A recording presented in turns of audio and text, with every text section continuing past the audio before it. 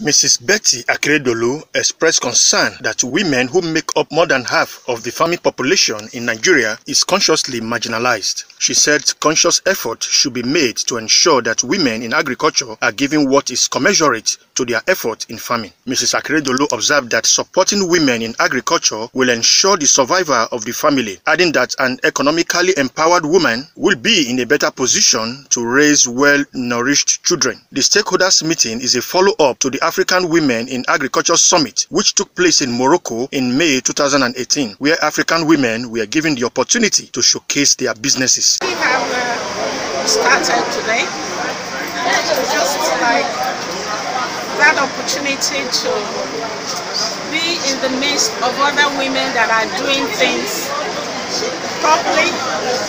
If I didn't go to Morocco, I wouldn't have met L&C. And we're in this country, I never knew that women can do so much in dairy production.